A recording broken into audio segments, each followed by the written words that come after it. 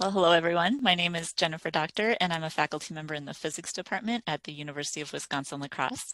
I'd like to thank you for inviting me to speak with your group today, and I look forward to continuing the conversation in the Q&A session.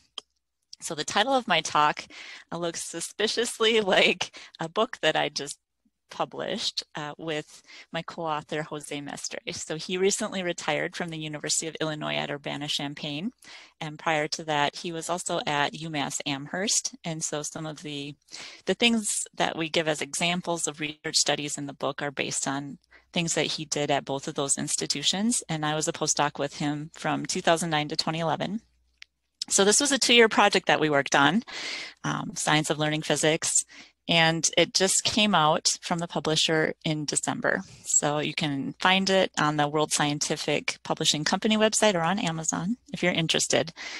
So part of the reason that we wrote this book is a little bit of frustration that we've been in physics education research for a while. And what we've noticed as faculty at teaching physics at the college level is that a lot of things we know about physics education research aren't being utilized at the college level.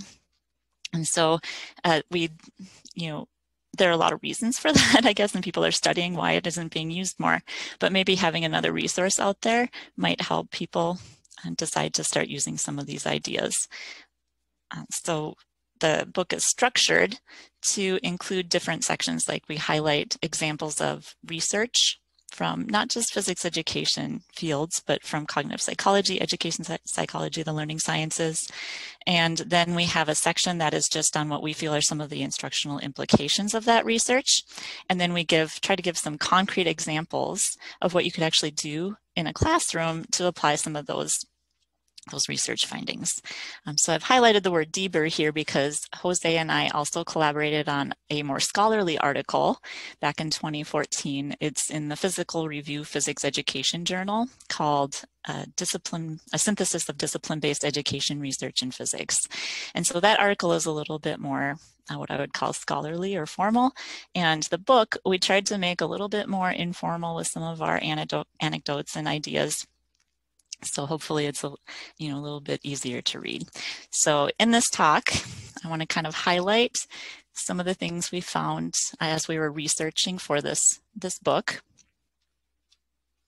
And as I was typing up the chapter titles, I realized we wrote really long chapter titles. So I highlighted some of these keywords here. So you'll notice that some of these first chapters are probably familiar if you know a little bit about physics education research. And so the field of physics education research is getting to be 40 years old now. It began in the late 70s, early 80s, and it started a lot with research on conceptual difficulties that students had learning physics. And so we have a chapter that talks a little bit about that. And then also on problem solving, which is another area that was kind of a starting point for physics education research. And chapter 3 in between there has some overlap with both of those. So a lot of the research that was done at the beginning was based on how experts think about physics and solving physics problems, and also how novices or beginning students, people who aren't as experienced in the field of physics, think about it. And then that resulted in a lot of curricular development and things like interactive engagement techniques, active learning strategies to help address those conceptual difficulties and issues with problem solving that we saw in our classrooms. So that's kind of chapters 2 through 5 really are more based on physics education research, but also might have a little bit of a cognitive slant to them too. Chapters 6 and 7, and hopefully I'll have some time to talk a little bit more about those. Those are based more on psychology research that I don't think has quite made its way into discipline-based education research yet. And so I learned a lot about what students have as perceptions of their own learning and what they believe will help their learning, which actually doesn't help their learning, and some of their study habits which are more effective, ones that aren't as effective. So I'll try and spend a little bit more time on that. And the testing effects ties in directly to some of those perceptions and study habits too. We tossed around the idea of having an 8th chapter that was more about non-cognitive aspects related to learning, like motivational issues, self-efficacy, maybe gender differences that we've seen in physics. But we just kind of decided that we couldn't do it justice in this book, and we don't know as much about those areas. So we ended up leaving it out, but we do recognize that those issues also play a big role in learning physics. All right, so if you're a physics teacher or a physics instructor, you probably told people what you do, and you get one of 2 or 3 reactions. You get, oh, I loved my physics class in high school. That rarely happens to me. Or you get someone saying like, oh, physics was so hard, I hated it. Or you must be really smart to be a physics teacher. So I think that, why is it that we get these reactions? Why is it that students feel like physics is such a difficult thing to learn? One of the reasons that we know from research is that students have, even people in general, not just our students, they have ideas about how the world works, and based on their observations and their experiences. And many of those ideas are inconsistent with the way that scientists think about how the world works, or the physics explanation for how things works. And one of the most common examples is this idea that a lot of people believe heavier objects fall faster, which is not true. But in your everyday experience, if you drop a hammer and you drop a feather, chances are the hammer is going to hit the ground first. But if you show your students a video, the astronauts go up to the moon and they do it, they'll hit the ground at the same time. And so, that's, maybe that will help change their ideas, but people have these beliefs that are very hard to change. Newton's third law is another big one, that idea that for every action there's an equal and opposite reaction, or things exert equal and opposite forces on each other. So if you have a really heavy truck and it's colliding with a smaller car, that they exert equal and opposite forces on each other. That's really hard to change students' ideas about it, because it runs so counterintuitive to what they've seen in their everyday experience. So that's one reason why it's difficult to learn physics. The other reason that I have on here is maybe partly our fault. So there's this phenomenon called the expert blind spot. And so once we as instructors know a lot about physics, and we've been doing it for a while, it becomes really hard for us to put ourselves back in that position of being someone who doesn't know physics or is learning it for the first time. And so putting ourselves back in the shoes of our students or of a novice can be really hard to do. And so one example is if your students are trying to work on a problem and they say like, well, I just don't even know where to start. And for us, that might be really hard to grasp, because we can look at it and say, well, obviously you just apply conservation of energy or something. So for us, it's really obvious, but for our students, it's not really obvious how to proceed on that. But I'll talk about in here how you can sort of guide students to have some ways of dealing with that. Like maybe draw a picture, write down what you're given, think about the concepts and principles involved. But it can be really hard for us to break down the processes that we're using because they've become so tacit. All right, so I'm just going to highlight a few key things from each chapter. So the first one is on concept formation, and we know there's oodles and oodles of research in physics education about difficulties that students have learning particular concepts in physics. And so we know that students are not coming to us as blank slates. They have existing ideas or prior knowledge about how the world works. And there was a video series back in the 90s when I was going through a teacher preparation program from Annenberg Media, Private Universe, and also like Minds of Our Own. So there's I think a lot of the ideas that came up in that video series are still relevant today. Students are constructing their own understandings of what's going on in the world. And these ideas can be very difficult to change. I took a whole class in graduate school on conceptual change theory. And so, and there are a lot of different theories that people have related to a conceptual understanding. But the key implication, I think, of this research is that we need to find out where our students are at. And so we need to be asking them what they think to share their knowledge, and there are different ways that you can elicit that knowledge. So one of the resources that I've come to really enjoy is Paige Keeley's work.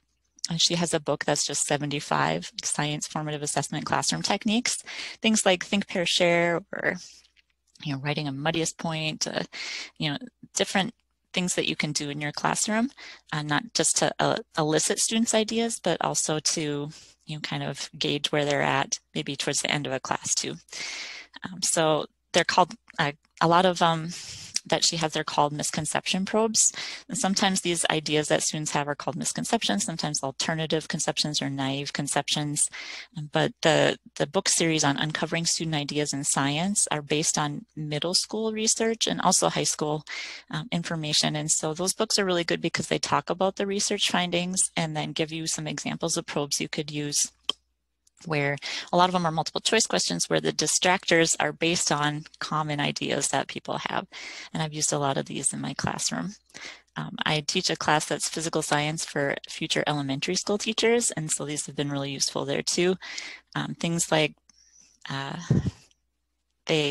one probe that I've used a lot is which of these materials will stick to a magnet? And almost always, like a lot of students at the beginning of the semester will say, all metals will stick to a magnet.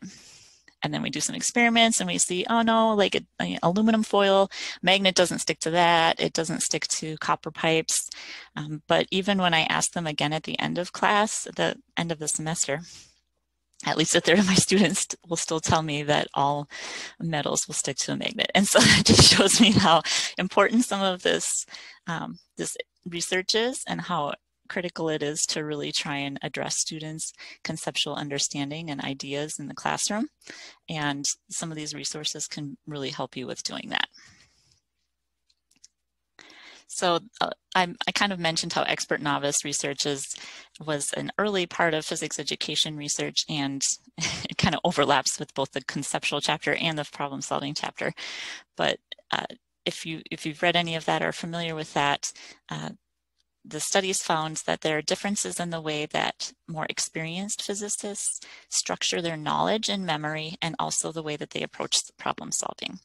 And so they did some of these studies on categorization, where they had problems written on little index cards and people had to place them into piles or classify them in some way.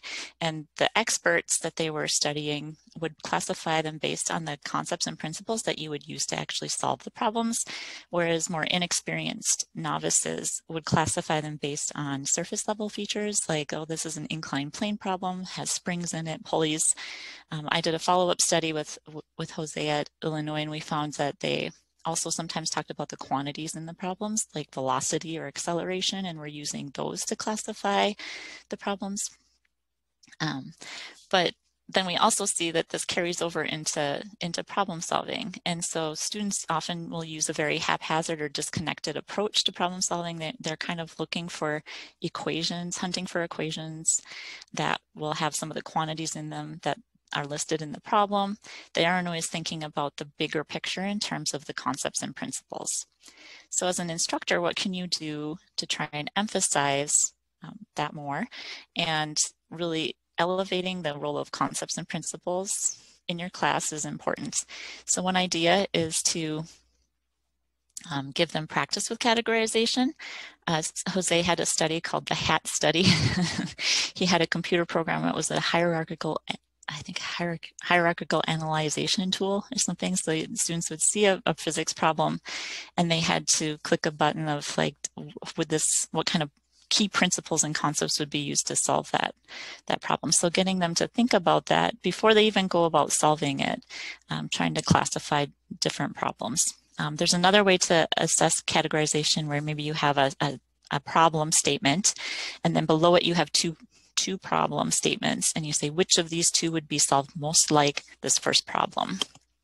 So there are different ways to practice that. Strategy writing is a technique where students write down the principle that, before they even solve the problem, they write down the principle they would use to solve it, a justification for why that principle is applicable to this particular problem, and then a plan for how they're going to apply it before they even start, writing out equations and things like that. Another idea is to help students organize their physics knowledge by things like a concept map. I've put a little picture on this slide, and maybe you do this in your classes too. You can kind of build up a concept map for students as you learn the different topics. What are some of the key ideas that you've learned about, starting with maybe kinematics or forces, whatever you start with? How does that connect to energy and momentum? So you kind of build up these ideas, and even as a poster or something on, in your classroom that they can refer back to, and when they're thinking about how to solve a problem, what is the key concept or principle that applies here? And even the way that we model how to solve problems is really important in a class, and trying to make those steps that you just do automatically, trying to make them more explicit while you're solving a problem for students. So I did my PhD at the University of Minnesota, and their physics education group there really emphasizes problem solving strategies and things like that. So I feel like this is one of my areas of expertise, and I did write this chapter in the book. But what we know about problem solving is that there are differences. There are expert-novice differences that I mentioned before, and experts will often do kind of a low-level qualitative analysis of a problem before jumping into equations, where they think about the concepts and principles that apply. But in addition to that, they are also able to monitor their progress as they're working through a problem. If things don't seem like they're making sense or working right, they'll cycle back and try a different strategy. At the end, they'll have some strategies to look at whether or not their final answer makes sense, maybe looking at limiting cases or analyzing the units, things like that. And so physics education research has a lot of instructional materials for teaching problem solving. There are a lot of different types of problems. Minnesota likes to use context-rich problems. So instead of just having like your classic box on an incline plane, maybe you have some movers who are trying to, push a crate up an incline or something like that, giving it some context.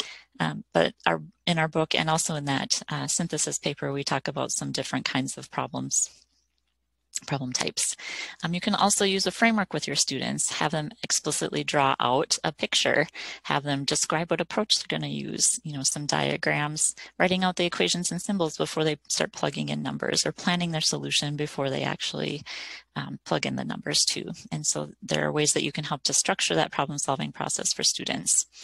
When you're maybe doing an example with students in class, you can certainly model the productive behaviors that you want to see them actually do when they're solving problems. And so making sure that you also are showing all your steps, not shortcutting the process, so that students are also going to engage in those productive behaviors. There are a lot of different ways to assess problem solving too. So you want it to be consistent with the way that you modeled it for them and the way that you're emphasizing things in your class. You could use rubrics. I developed one when I was at the University of Minnesota called the Minnesota Assessment of Problem Solving MAPS rubric. But there's also ways that you can assess problem solving with things like giving them a solution to a problem that contains an error, and the students have to find the error. And so that's a very high level task. We tried some of that in studies we did with high schools when I was at the University of Illinois, and very few people could actually find the conceptual errors in those questions. So it's a very high level task, something that you could certainly try with students. All right, so active learning is one of those things where everybody uses that word, but what does it really mean? So in physics, I feel like it's a term that's used to mean anything that's not traditional passive instruction. So if you're just lecturing in front of a group of students and they're trying to write down what you say, I would call that traditional instruction. And anything that's more active than that is oftentimes called interactive engagement techniques or active learning strategies. But it could have, this word can have different meanings depending on your discipline, or even people in psychology, I think, sometimes define this differently than what we do in physics. But the key idea is that students can't just be watching the show. And I know that we love doing demos and impressing people and how cool is physics, but they actually need to be actively participating in the process. And it doesn't mean that they have to be doing hands-on lab activities. They could also be cognitively engaged. And so they could be thinking about what they're learning, maybe using a classroom polling technology like a clicker, or if you're teaching high school and you're in virtual learning, maybe you're using other polling technologies, Kahoot or some other kind of system, so that you can gauge where students are at and get them to participate a little bit more in the process. So there are some people who have tried to define what are the characteristics of active learning instruction. And some of the key ones are that students have to have the opportunity to share their ideas and the justifications for those ideas or their reasoning. Oftentimes this happens in small groups, either with another student as a pair, or in maybe a group of 3 or 4. So collaborative learning and cooperative learning is a big active learning strategy. And you also want to encourage, as part of active learning, you want to encourage students to be figuring things out on their own, constructing their own knowledge and making sense of it. So those are some of the key, these might not be as concrete examples, but some things to think about with active learning. And the physics education community has a lot of curricula that have come out that are based on, encouraging more interactive engagement in your classes. Things like interactive lecture demonstrations, tutorials in introductory physics, and lots of different curricula that you can use. All right, so I really wanted to talk a little bit more about chapter 6 in the book, because this is where I learned some information that I didn't know before. So there have been some studies recently about student perceptions, and when students sit in a lecture, they perceive that they are learning more. And so if you ask them, how much do you think you learned after sitting through this lecture, they will rate that they learned more than they learn if they're doing some kind of active learning activity. Maybe they're working with a group of students on something in the class. But if you measure their actual learning, giving them some like pre-post assessments, they're actually learning less from the lecture, even though they would say that they learned more. So this presents some challenges, I think, for us as instructors. Another thing that's really interesting is there's been some research on common study strategies that students use. And so a lot of this is by John Dunlosky. And this is, an article, I think, in the American Educator. It's written more colloquially to be sort of for instructors. There's also a longer article in the journal Psychological Science in the public interest, where they go through several different study strategies and which ones are, more effective in terms of research findings, which ones are sort of promising but don't have a lot of research backing, and which ones are really, not particularly useful. They don't go as far as saying they're ineffective, but not really having evidence to support them. So they go through at least 10 different strategies. And so you'll see the most effective ones that they talk about are like practice testing. So students have to frequently kind of test their knowledge in order to see if they really understand it or not. The idea of distributed practice is that you're spacing out your learning over time. It's in comparison to what we call massed practice. Massed practice is like cramming. And so we know students do it, and they know that they're just trying to pass a test or something like that.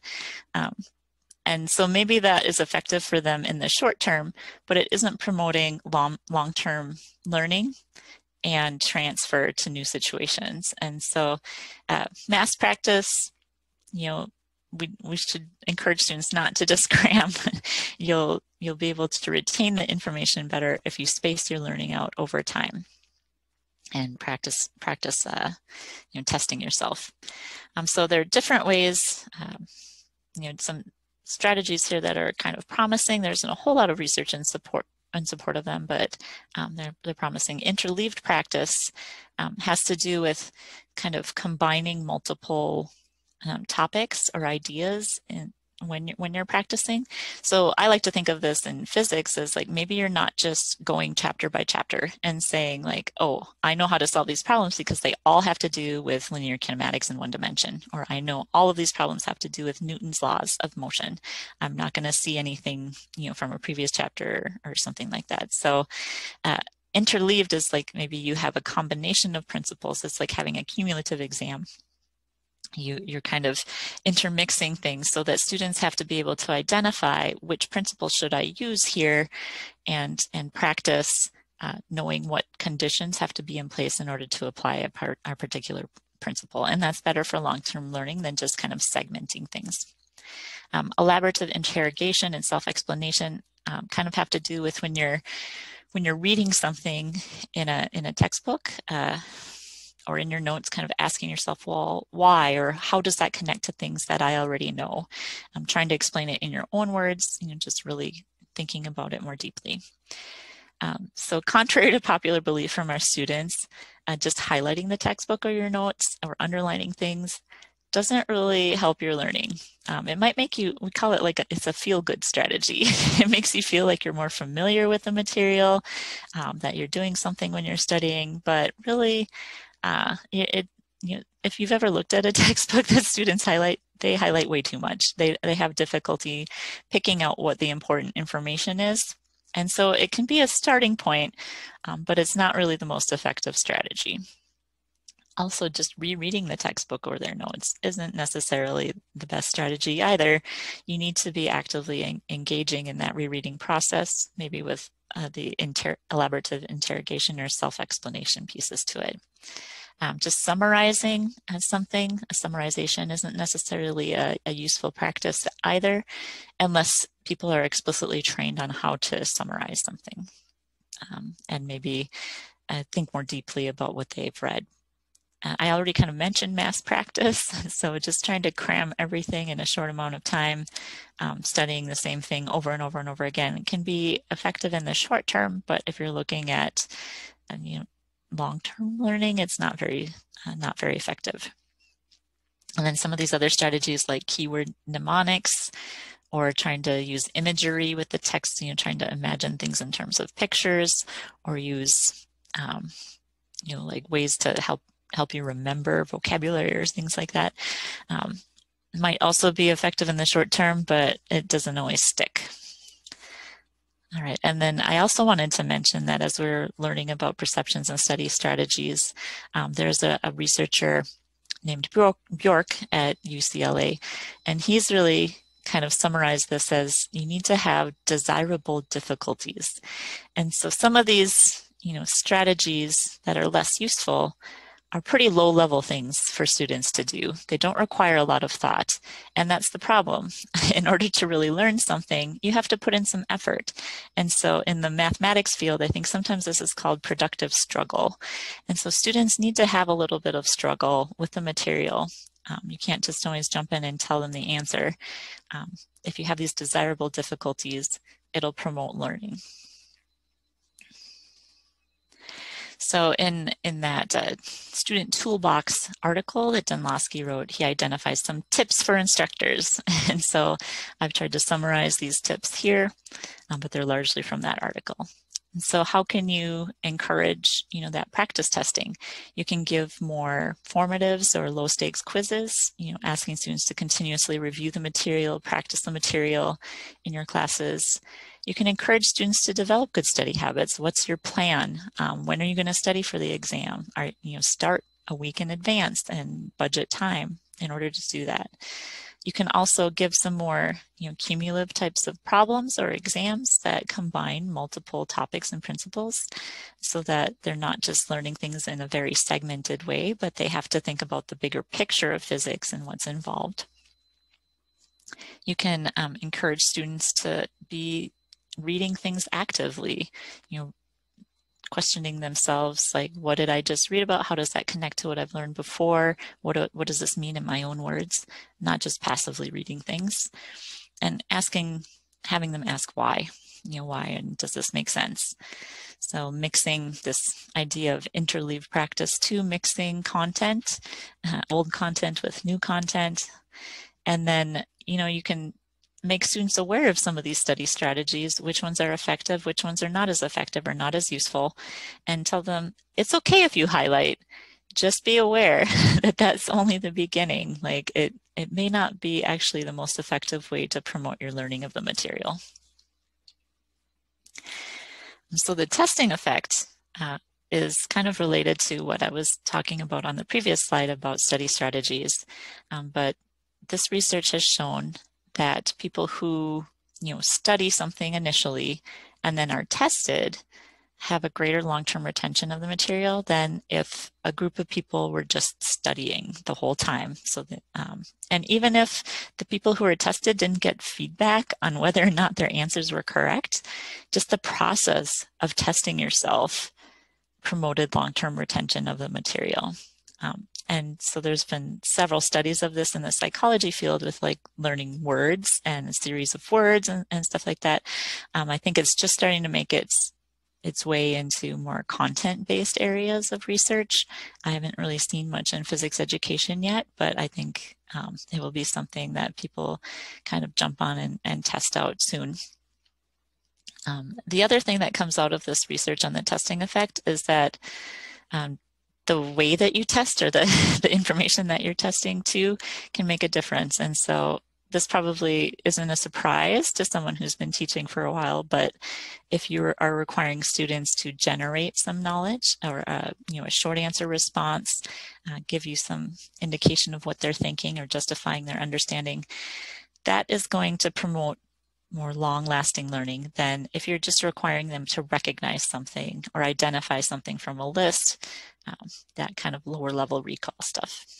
And so the instructional strategies, I talked about a lot of these in the Dunlosky tips and stuff, like maybe you do frequent testing or formatives, your practice, having them do practice testing, maybe some cumulative types of exams or problem solving so that they can be doing some practice with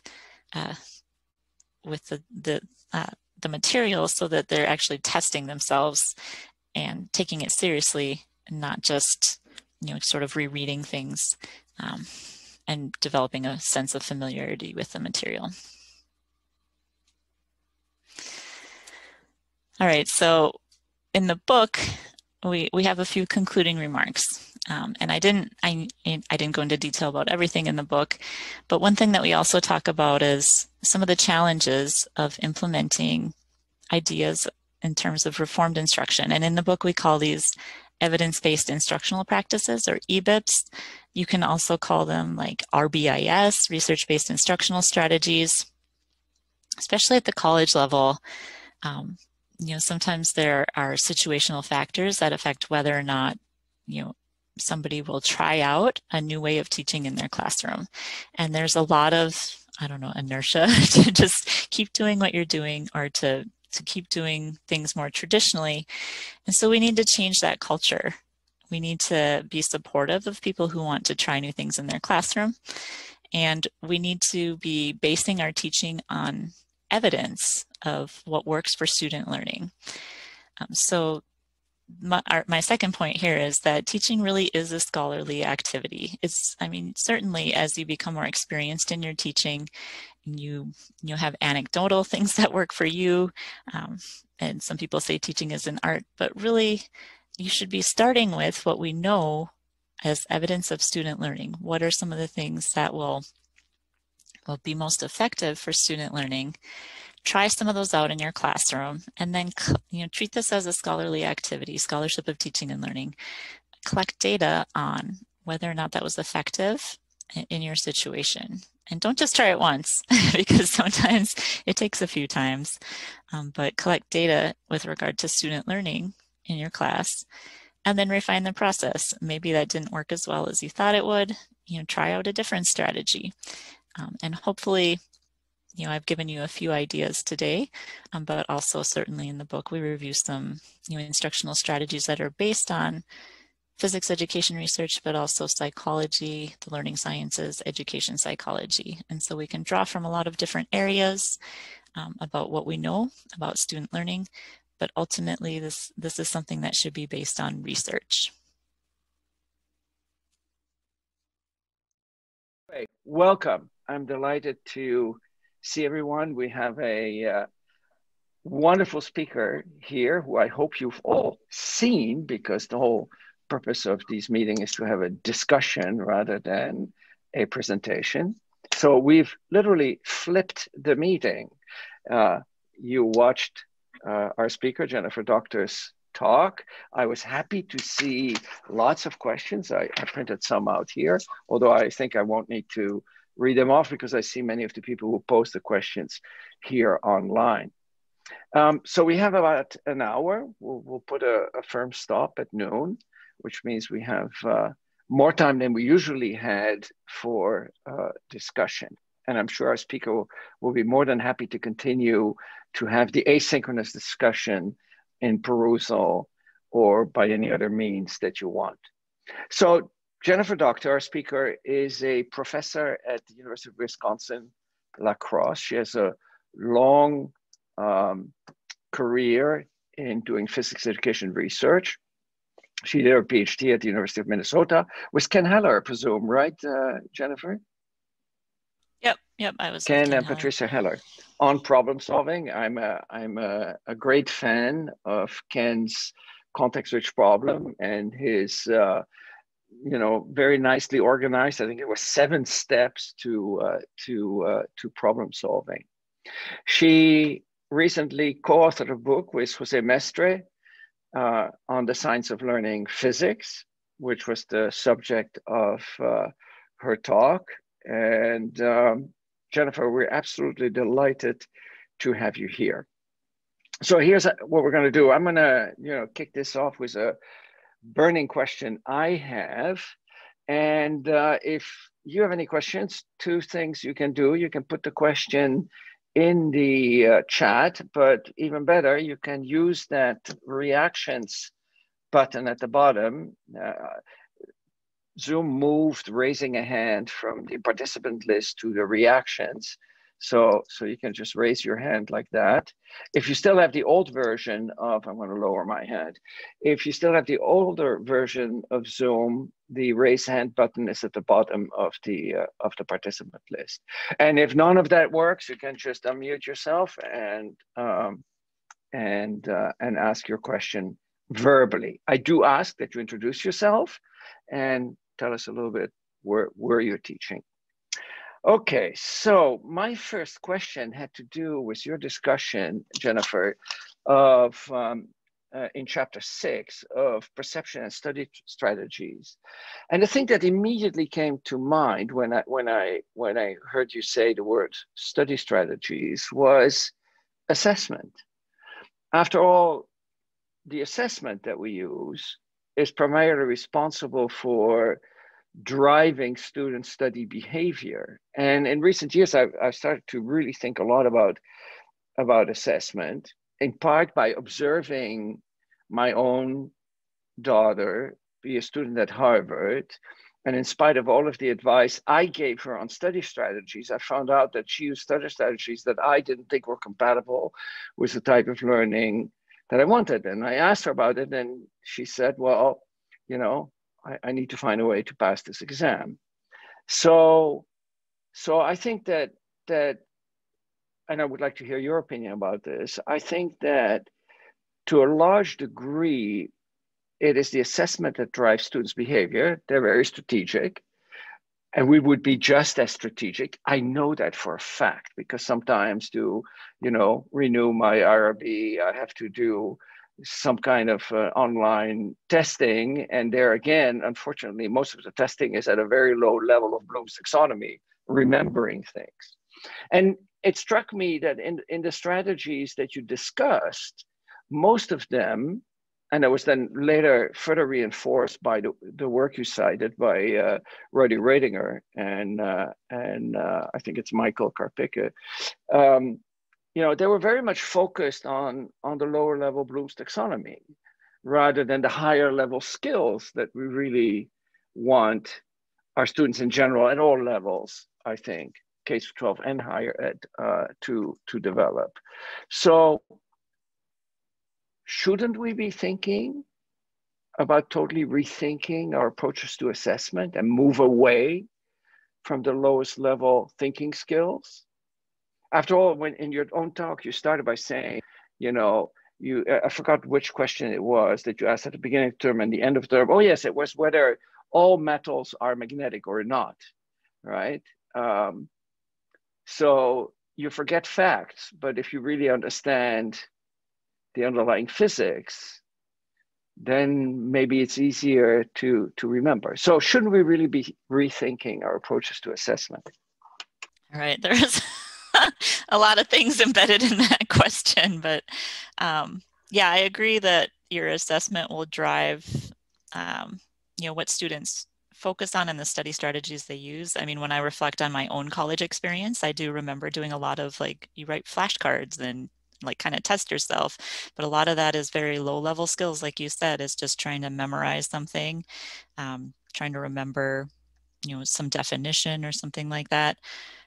And even, a lot of the ones that were mentioned in that Denlowski article about just highlighting, maybe it helps you build some familiarity with the material. And these strategies might be effective in the short term for cramming and for remembering enough information to pass the test. But if, the things you mentioned about the testing effect, they see that for long-term retention, it's not going to be effective. But you also mentioned that what we really want students to be gaining is these higher level skills. And so I think that in that respect, the assessment can certainly drive those higher level skills. If you want them to be gaining problem solving skills, you actually have to assess them on the problem solving steps and process that that you hope they're engaging in. So you have to reinforce that process and not just the final answer. So certainly if you're doing problem solving in your physics classes, you want to be emphasizing the process because that's part of those skills. But also, I know before we got online here, we were talking about some project-based learning kind of things. And so if you're assessing students in that kind of way, thinking more broadly about assessment, not just in taking a test, but maybe engaging in some kind of project or group project where students actually have to sort of do some research to figure out what they need to use to be able to complete that project or something like that. I think you can maybe build some of those higher level skills, just by giving them something that's, not as cut and dry as answering a direct question, something where they have to kind of try and figure out, or some kind of engineering design type of question where they have to come up with something on their own. I think that can certainly, build some of those higher level skills too. Yeah, I couldn't agree more with that. And also, I think that one of the things that we all deep down realize is that if you think about the traditional assessment approaches that are used around the world, maybe not so much in this group because we are a group of people who are all interested in the cognitive underpinnings of learning and in research. But if you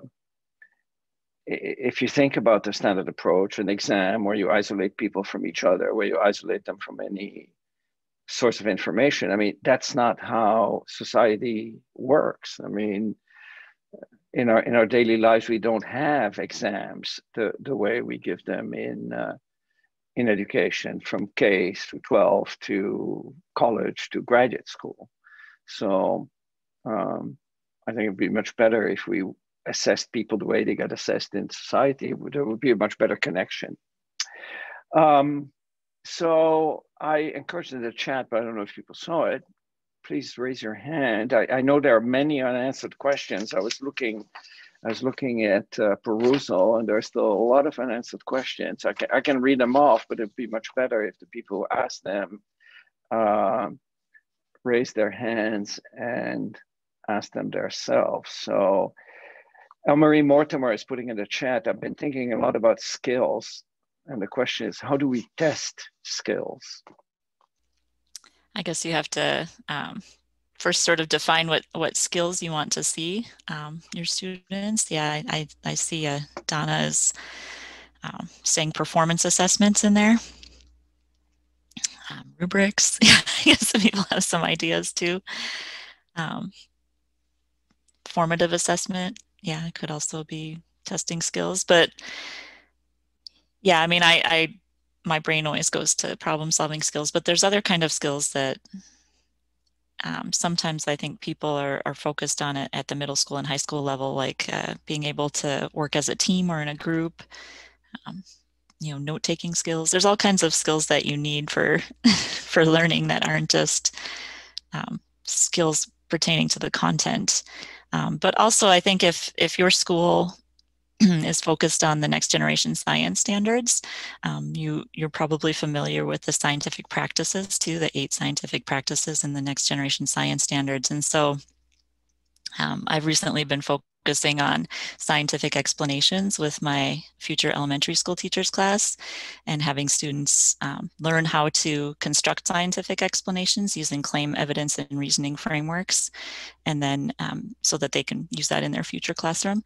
So I think that for me, maybe skills is kind of a broad term, but I like the way that the next generation science standards outlines these 8 different practices that people need to learn in science, like asking questions, developing and using models, constructing scientific explanations, analyzing and interpreting data, and so planning and carrying out investigations.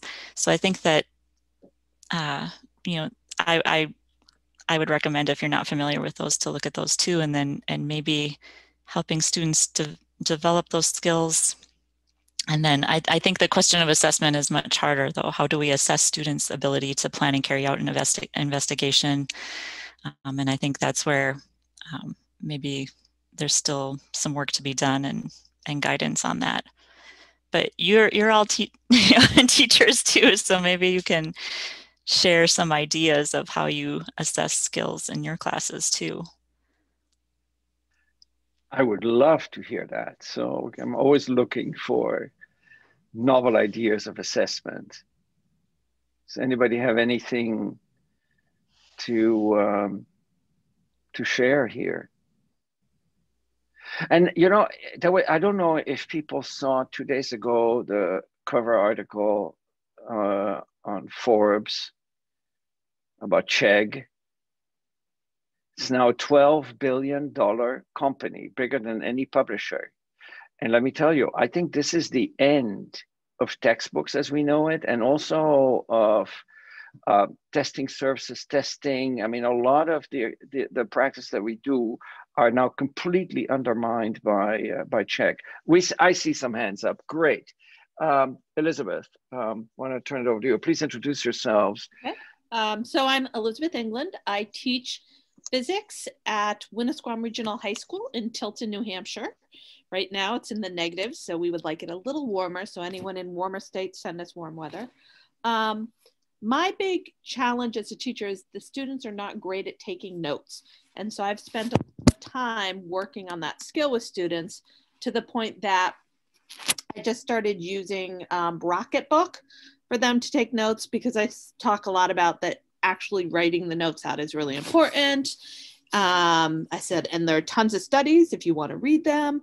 But what I just started doing near the end of the last semester is I had the students take ownership of their notes and teach how they take notes. So there's definitely a correlation between the grade you get in my honors physics class and the ability for you to take really great notes. So I had the kids teach other kids how to teach the notes. And so that's kind of, I'm trying to get them to take ownership over their skills. That's it. Hey, Elizabeth, are you assessing the note-taking skill in your assessment? What I do is I actually, they have to turn in their science notebook at the end of the semester, a week before the end of the semester. And then I look it over and I do it. I assess it under the science and engineering practices. As I do it as a habit grade for our school, because we have habit grades. And so, and our habit grades are actually put on their report cards. So it's a way to get them to make really good habits. I would love to make it a grade that goes in the grade book as an actual grade, but there's been pushback by administration. So I just make it a habit grade. So I see still quite a few hands up. Let's see. I think Robert had his hand up first. So and then Dot, and then Jennifer Marsher. Hi, everyone. I'm from New York. It's cold. It's not quite that cold, but I feel you. I was just thinking about the idea of assessment and what you said about Chegg, and something that popped up in our school now is the app. I think it's called Show Math, which is basically just pummel the entire mathematics curriculum across the board. And being a former student that used to find those paths of easiness, I kind of find humor in it. Because it just shows, like, if an app can do what we're expecting them to do, you know, are we really teaching them what we want them to learn? And so one thing that I do to assess my kids, I actually have the kids write the assessment. So I give them, you know, here's what I want you to come up with, maybe a free response question. I want you to hit these couple things. And you need to make it at a level that, you know, if it's an AP class, an AP level student should be able to solve it, but they should struggle with it. And so I have the kids create the question, and then they give it to another group, and the other group attempts to solve the question, but also grades them on their ability to write the question. So is there anything missing? Is it solvable? You know, does it make sense? Stuff like that.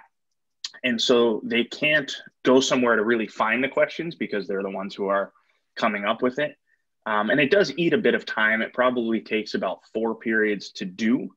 But I find that the kids get so engaged in trying to make these problems, you know, oh, we got to have all these little nuances so that our friends can't quite solve it, but we still want to make it solvable. And it's this kind of competition that comes up.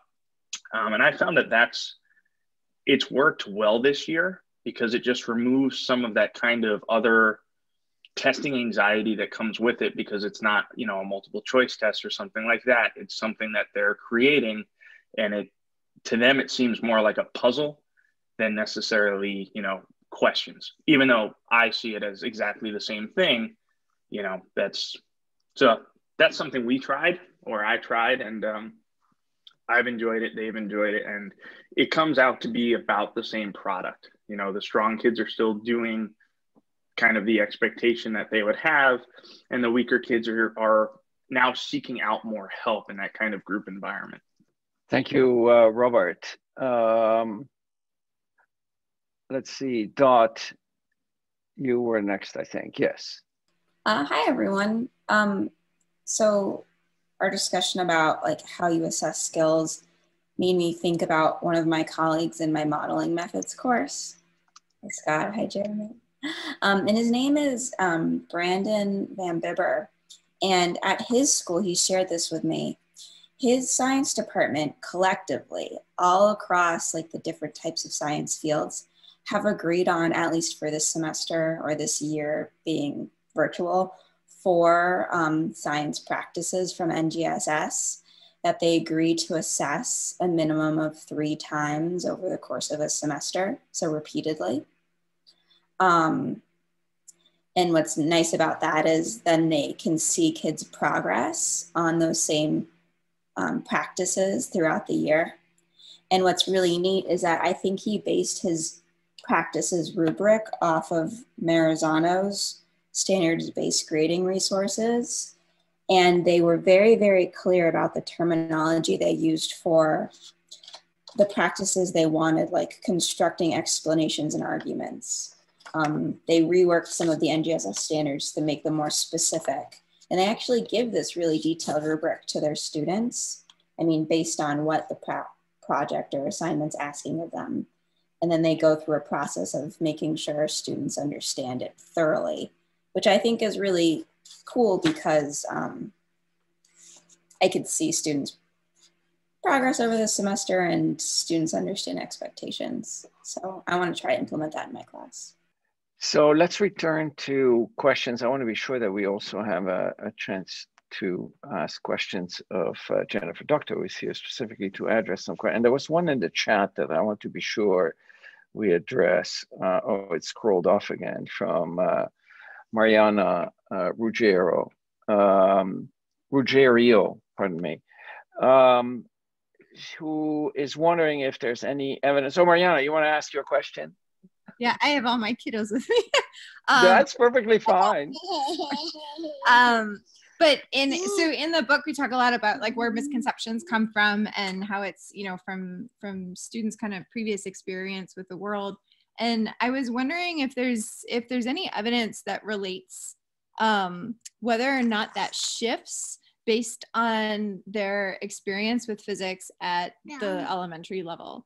I think traditionally a lot of elementary teachers avoid or ignore the physics aspect. It's in their education courses because they're scared of it or they don't have experience. So, and I think it's neat. You work with elementary teachers. So does that,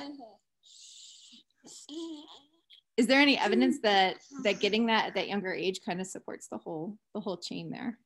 You mean working with the teachers and then how that influences their students too? Is that kind of if students are getting a stronger base in physics, a lot of times students really don't get any kind of physics until their physics concepts until maybe middle school, definitely not until until high school.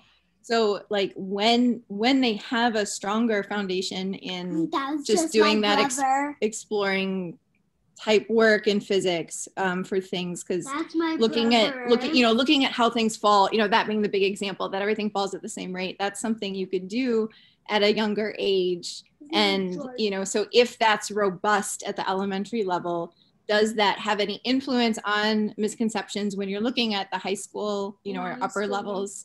Or is that still strictly like kind of like disconnected? Like if they haven't gotten it in that schooling experience, they're still going to have those misconceptions because they don't necessarily transfer that information.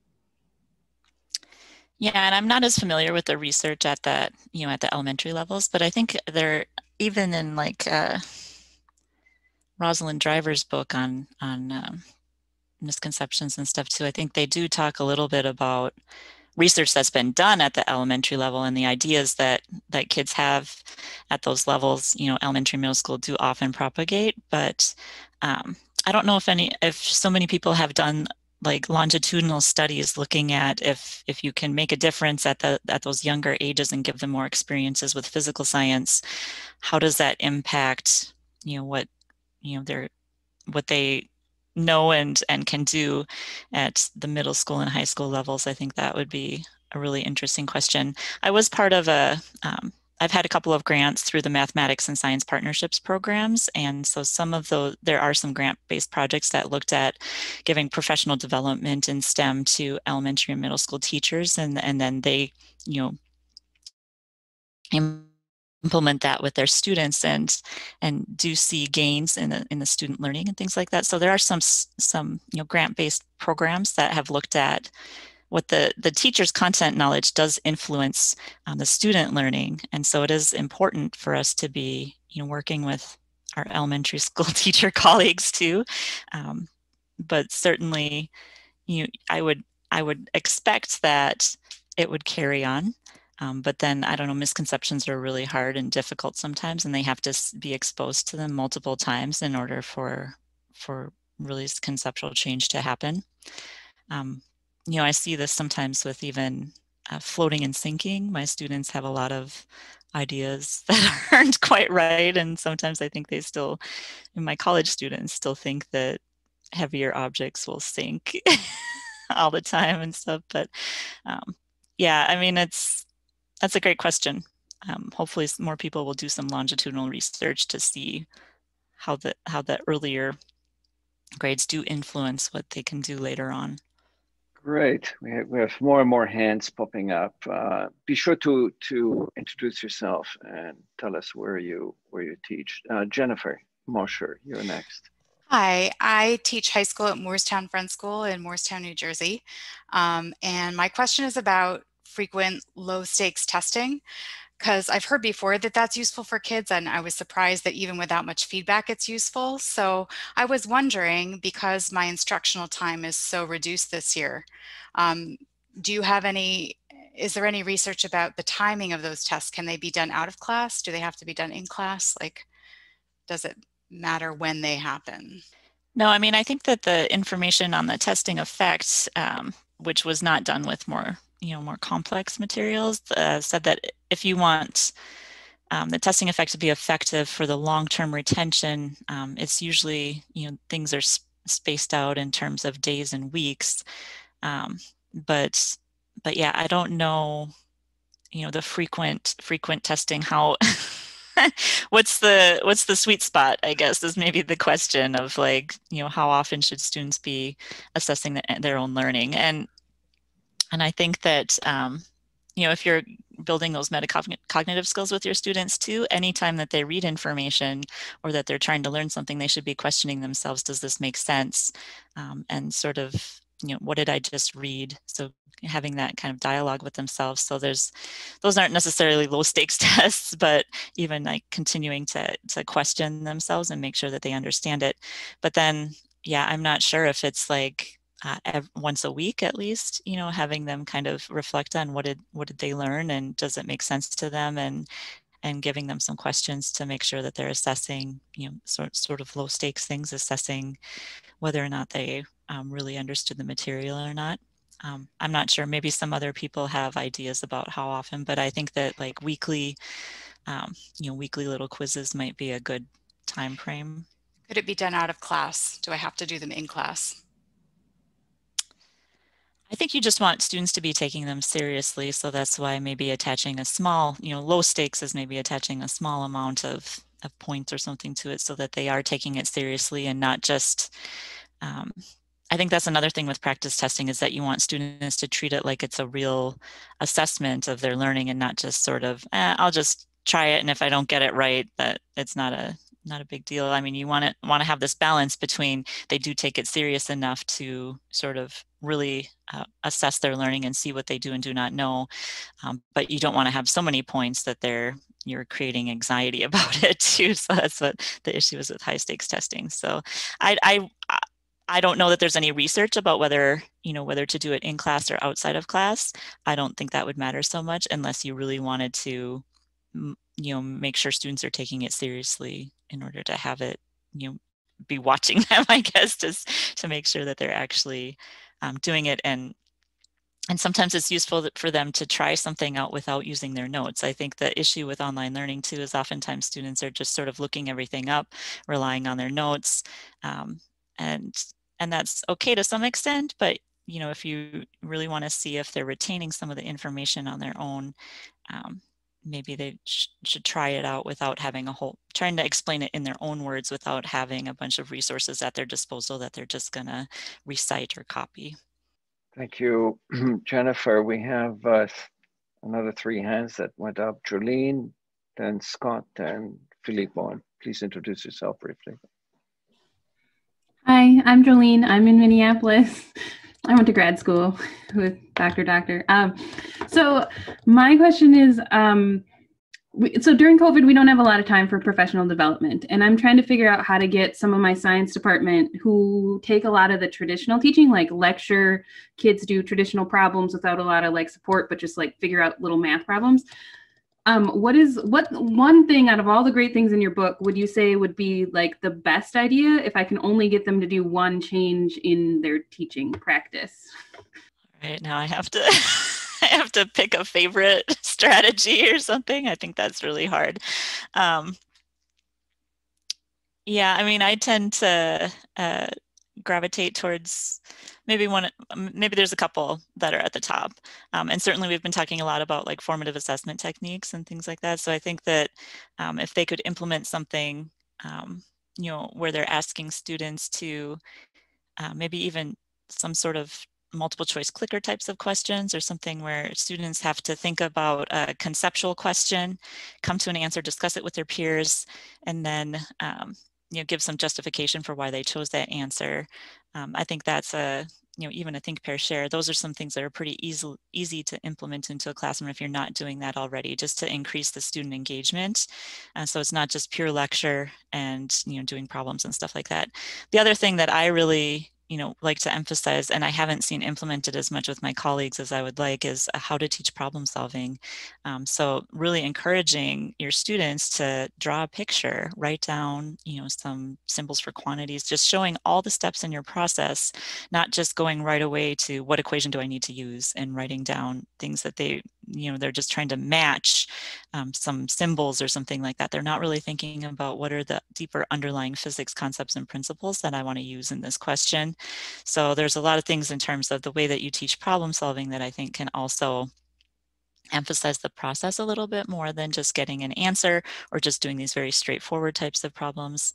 I think that those are my top. Would be some more like student engagement with like formative assessment types of techniques, and then really being deliberate about the way that you teach problem solving. I like that. It's definitely one of the things that we're trying very hard in my classroom to do as well, to structure problem solving and get away from plug and chug. Let's see, Scott, you're next. Hello, I'm Scott. I actually teach chemistry, but I minored in physics and I've taught it before, and I was invited by a physicist. So anyway, my question is kind of similar to the last two, but I hope it's a little different.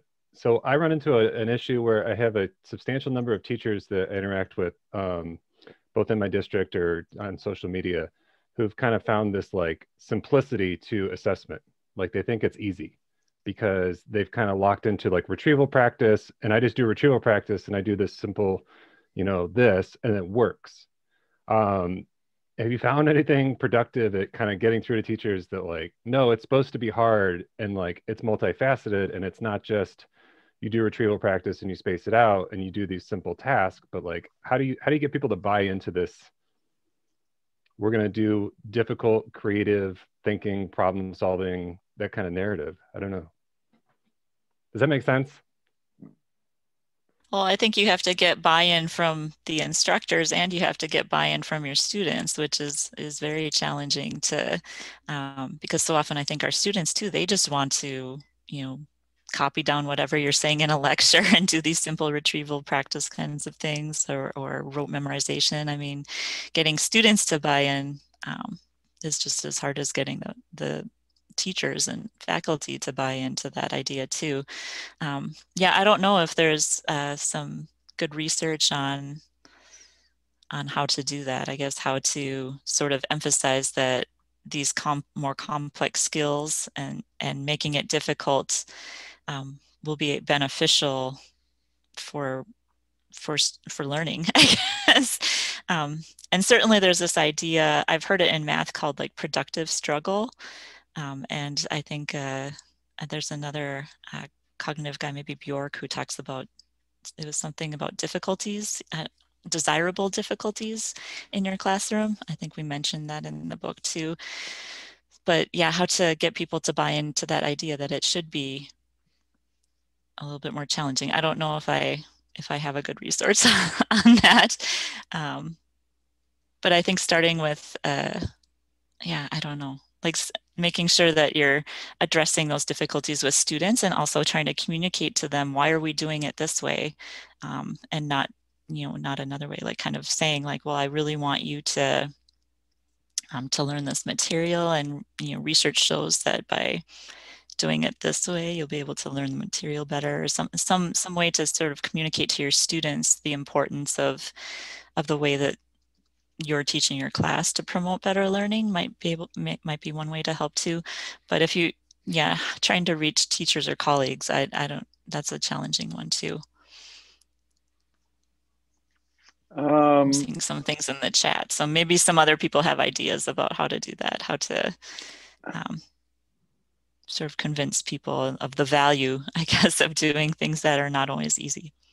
Is anybody else who wants to comment before we go to Philippa, and then Maksuda, who has raised her hands a few times, but I guess it's automatically lowered again, so she will go next. But before that, let's stick with the current topic. Any other suggestions? There's some, yes, Lawson's test, which I have applied a number of times in my class too, which is a great general test of critical thinking. And I saw the FCI. There are a number of other really good instruments. Okay, well, let's turn to Filippo. Okay, hello everybody. I'm Filippo. I'm a physics teacher in Italy. I was very curious about what you just talked about, the desirable difficulties. Because I know that my students struggle with physics problem, but they are also very interested in how to solve problems. And as a teacher, I don't know what is the right level of difficulties I could put inside my problem. And so they want, as my students wants to achieve, and I also want to then make them familiar with these kind of difficulties. And so I don't know if you have any idea or tip how to build a problem so that it's not too difficult for them, but they can, I could be to engage the students in the process of finding a solution, right? And so to make those difficulties more desirable in this sense. I don't know if you get my point. Do you ever have students work on problems in a group? Yeah. Yeah, because I think that, yeah, sometimes if they're in a group and if you structure those groups, appropriately, that I think that sometimes they're capable of doing more difficult problems in a group than they would be doing them individually. So that's one way to, maybe have something that's a little bit more challenging. You could probably give it to a group of students and they would be able to come up with some ideas together rather than just having people work on things individually. I think you can give them a little bit more challenging questions in a group. At least that's, I think some of the research from University of Minnesota showed that too. But yeah, I think finding that, the appropriate level so that students can have enough success with the problem solving that, they feel good about it and aren't just completely going to shut down and get frustrated. I think that can be challenging. You want to give them, something that's not too challenging, but at that right level. I think that's hard. I think sometimes textbooks tend to structure things at the end of the chapter where they have these exercises, which are just super like plug and chug types of things. And so it doesn't really make students go through that process of trying to figure out a solution to a problem. And so sometimes I don't always like that structure, that the textbooks sometimes have exercises and then they have problems. I feel like maybe a few exercises are okay to just see how it applies and they get some success with it. But then really to build the skills that you want to see in problem solving, it needs to be a little bit more challenging so that they have to make decisions. I think that's the key thing with a good problem, is that students have to make decisions. They have to decide, what kinds of concepts and principles they're going to use on the question, how to structure my picture, what's going on in the question, trying to interpret it so that it's not just a clear-cut thing that maybe they have to read it and make some decisions about it and then go through the process of solving it.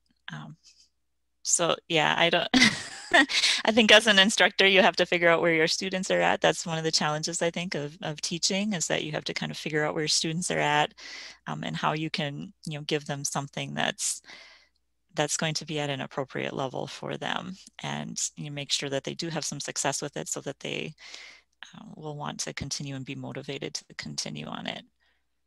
But if anyone has some other ideas or resources, I certainly chime in. Well, I can share that in AP 50 in Eric's class. One of the things that is central to the course is project-based learning and students working in teams. And one of the ways that we structure this work is many of the assignments or the tasks they do in class happen in 2 stages. And the first stage is an individual stage where the student has to execute or problem solve on their own.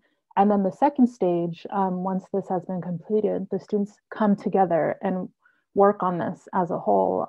If Eric wants to provide more details that might be relevant for this conversation, I think that would be great. But I think that's one way to approach this.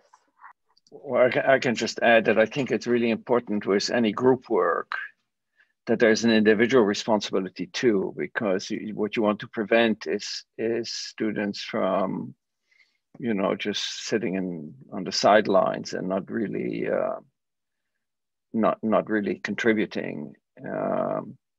So to get credit for what you're doing, and I use specifications grading. Look that up if you're interested. It's a great alternative between a narrative evaluation, a multidimensional narrative evaluation, and the need to produce a grade, which is much less meaningful at the end of the semester. So in order to meet specifications on that given unit, they need to have demonstrated effort on the individual part and participated and reflected during the team part. So Maksuda, before we forget, unless there's anybody else who wants to react to Filippo's question, because Maksuda was having trouble with raising her hand. I saw her at the top and then all of a sudden she disappeared and then went back. So before I forget, Maksuda, let me turn it over to you. Please introduce yourself. Sorry, I don't have my video on today. It's just been crazy in the morning. So I'm Maksuda and I teach IB physics in Chavez High School, which is in Houston. So a couple of comments and then I actually have a question for you. So first comment is assessments. What I do is the kids take the assessment individually and then they take the same assessment as a group, because that's the time when they're most motivated to try to say that their answer is correct, right? So I feel like the assessment no longer works as just an assessment tool, it also works as a learning tool. And each group is like one answer, right? And then their total assessment grade becomes a combination. Like the way they fight at that moment, because they know their grades depend on it, but they know that they want to be correct. For engagement, I actually get my students to I ask them how they feel about my class every 6 weeks. And I had students telling me that it was, initially they were like, it's virtual, we don't know what you're talking about, blah, blah, blah, blah, blah. And then I switched to Pear Deck. That's something our district has bought. If anybody has not used it, I will highly recommend using Pear Deck, but being careful that it's not used as a PowerPoint style, because Pear Deck can be very PowerPointy. On the other hand, it can be every single slide can be interactive. And we do teams, so I combine Pear Deck with breakout rooms. So on my Pear Deck, I might ask a question, how would you solve this particular question given the steps? Pear Deck actually has a way to write, draw, or do multiple choice, handwriting. It has all of those inbuilt into it. I'll give them 5 minutes of breakout room, random. When they come back, they have to explain that to me.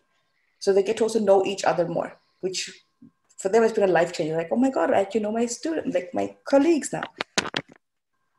Just some comments. Here's my question to you. What if you have a student in your class who is above everybody else and the other students start to complain about that? How do you deal with that? Because I literally had a student tell me, I know I'm never going to be number one, so I don't even know what's the use of trying anymore, because the particular student is just knows things, like the student just is much quicker, right, at understanding all these things. So how do you deal with something like that?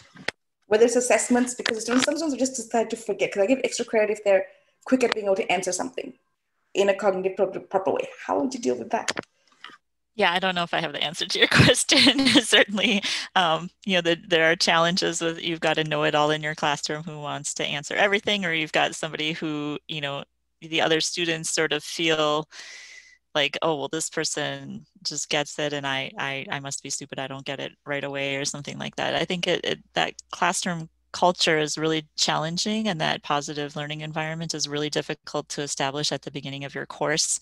And I think that ideally you would like that person who knows the answer to be you know, sort of helping other people in the class and not being as, I don't know, arrogant about what they know or something like that, but it doesn't always happen like that. You know, you would really want. Right, but what was that? The student helps everybody, but the class is super competitive. So that's become the challenge, right? Because it's a super competitive class. It's my IB class, which means the students already know their physics. So in spite of the student trying to help everybody, that is almost like, why are you helping us? We can do this by ourselves. Has anybody ever encountered a classroom like that where they have this super helpful, smart student? It can be nice to have some stretch questions at the end where there's more than 100 points, but you max out the grade at 100 points. You can also have some more open-ended like cards you can give those students and have those prepared.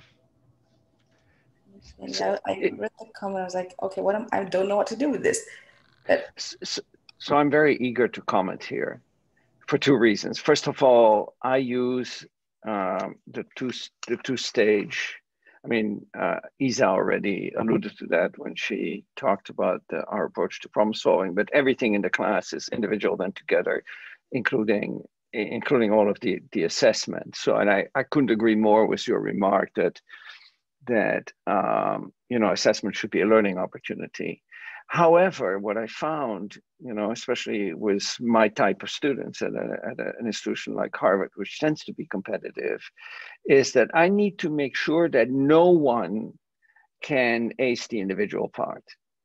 In other words, if I were to give a curriculum developed for individual students to teams, the whole process would derail because I'd get exactly into the trouble that you mentioned. So the first thing I did when I switched from non-team-based to team-based learning was I jacked up the level of difficulty significantly. Groups of people can solve harder problems than individuals. So that means that even the best student in the class may only be able to answer 60% of the questions. And you know, I have to. This is a very tough pill to swallow for Harvard students because they've always been at the top of their class, and now all of a sudden discover that they can't answer everything. And if they get 90%, they consider themselves a failure. And here they're getting 60% on a series of questions. And I have to tell them, look, you know, you need to leave room for improvement. So that takes some hand-holding and setting the stage. And then you find that other students start questioning the stronger student because they very quickly discover that even the best student in the class is not able to answer all questions correctly. And then another thing, even in the case that you get a student to ace nearly all, let's say, questions, we know from our own experience who learns the most in any classroom. Who is that? Who is the person in any classroom who learns the most? Teacher. The teacher, exactly. So I think the diversity in knowledge level and background is actually a plus because it permits the better students from teaching the students who are not at the same level as they are. And it's really a win-win situation. It's not that the weaker students learn at the expense of the better students. No, everybody gets raised because you put, in a sense, the better students in the role of the teacher trying to verbalize his or her own understanding, which as we know from our own experience teaching, is a way of reinforcing your learning and finding gaps in your own understanding. So I think you can take that as a positive, but you have to leave room at the top, I think. And somebody put that in the chat. I thought we have another 7 minutes left. There was one other hand up or not. There's one question from perusal that I would love to hear the answer to, and unfortunately I don't remember who asked that question. I was trying to quickly look it up, but I'm very bad at talking and listening at the same time. But someone, and as soon as I find it, I will put it in the chat, but I don't know if you saw that question, Jennifer. And this refers back to, I think, the chapter 2 in your book, and you mentioned there the hammer and the feather video, right? That the hammer and the feather drop at the same time in a vacuum. And this person, and unfortunately I don't have the name here, wrote, students' reaction I collected about the hammer and feather video was, it is not true, or quote unquote, it is fake, or another quote here, there's something wrong. These are very strong beliefs. How to help students to build their knowledge not on what they believe is true.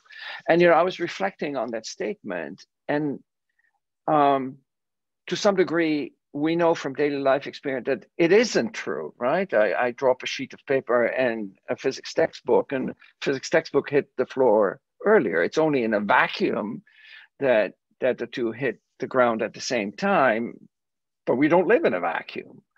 We live in an atmosphere. We won't be able to live in a vacuum. So it's the whole underlying model. But to some degree, I have to agree with the student. It isn't true. They don't fall at the same rate in the planet. So what would your answer be to this person's question?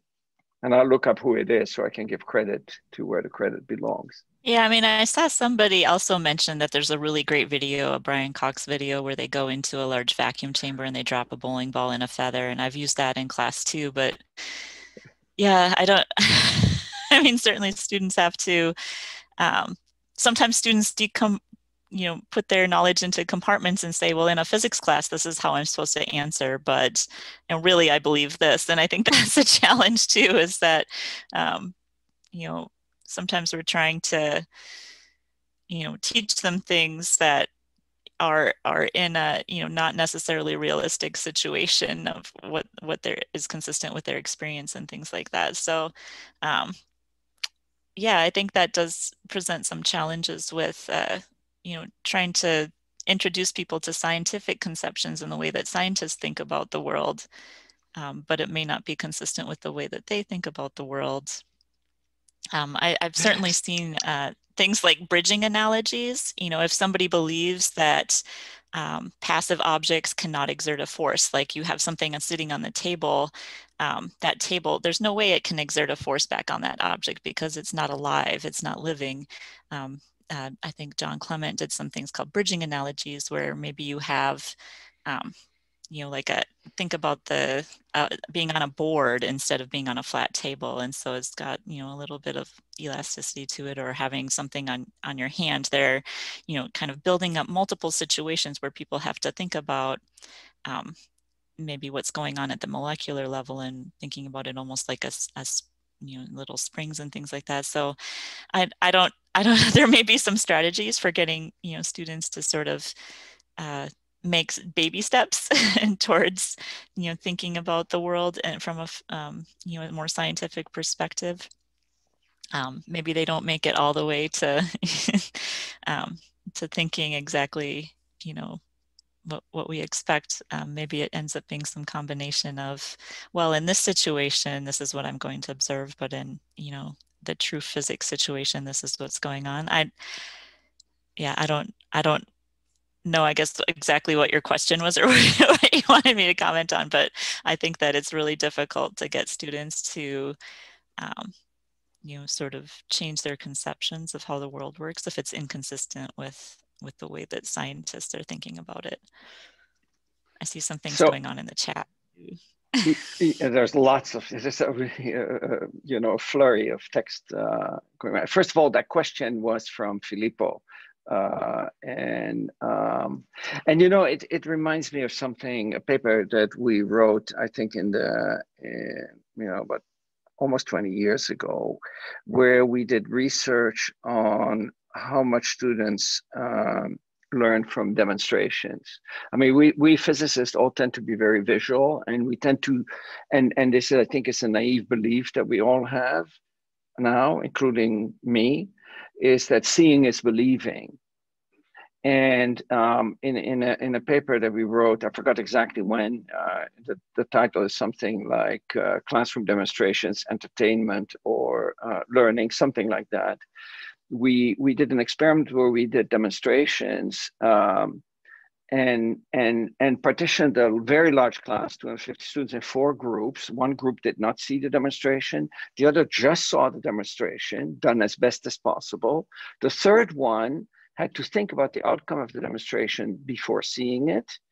And the last one was involved in a peer instruction cycle. So they had to predict the outcome of the demonstration and write it down on a piece of paper. Then they watched the demonstration to write down their observation, and they had to decide whether their prediction was in agreement or not with the observation. They had to resolve that difficulty in small groups.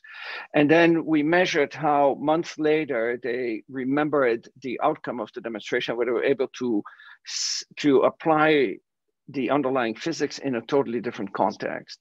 I'll let you first guess which of those 4 groups, no demo, just a demo, predict or discuss, did the best at the end of the year. Or no, sorry, did the worst at the end of the year.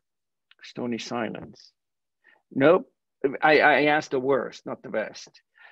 Actually, only demo was indeed those that did the worst. Those that just saw the demo did the worst. I had one example. I mean, I had 2 scales with a plank, you know, connecting the 2 scales and an object in the middle. And each scale indicated 10 pounds or whatever. I forgot what the units were. And then move the object to a side to show that one scale doubles up and the other goes to 0. You have to balance not only forces, but also torques. Now, it's a very commonly held misconception that as you move the object on the plank, it doesn't make any difference because the plank evens out the load. It's a very commonly held misconception. I was surprised at that. So what we found is that many of the students who had seen the demo, the misconception was reinforced. In fact, one student wrote 2 months later, as shown in class, it doesn't make any difference where the block is. I went, what? That was not at all what I showed in class. So I thought I discovered a new psychological phenomenon. So I went to the psychology department. Some colleagues in the psychology department I said, listen to this. And, you know, I gave the story, and my colleague in the psychology tapped me on the shoulder. He said, Eric, you should have known this. Why do you like physics? I said, well, because I don't have to remember very much, and sort of I get to make a model. He said, exactly. You know, the brain doesn't store facts. The brain stores models. So if you have this incorrect model that the block is, you know, that the plank is evening out the load from the block, and you see in class something that is not in agreement with that, you have what, you know, Piaget calls a cognitive dissonance, but you have no time to resolve that cognitive dissonance because the person in front of the class keeps on talking. You may make a note, but you can't really think, why is that? Whereas if you either predict it beforehand or you provide an opportunity to discuss, you improve you increase the probability that a student will address the cognitive dissonance. And, you know, we found that actually biggest gain is to be made simply by having the student articulate a prediction of the demo. So I think the take-home lesson for me was, I love doing demos, I love showing videos, but that is not enough to resolve a misconception. Kristan, you've had your hand up. Last question, at the very end, because I see it's 12 o'clock. So this is very interesting and very interesting questions, of course, but I have one simpler question. So when did the notebooks disappear from the American system teaching physics and mathematics? When I was studying physics and mathematics, we had a notebook where you put the date in the upper left corner of every class, and then you go down and at the end you put your homework. And my children, complete chaos. They give them some sheets of paper that are not numbered. And it's not clear from which date, what is the homework, where is the homework, which is the homework, and what is actually a lecture. So I think that, I don't know, maybe you do use notebooks, but I have 3 kids and all of them, complete chaos. They have no idea which class is from which date, where is the homework.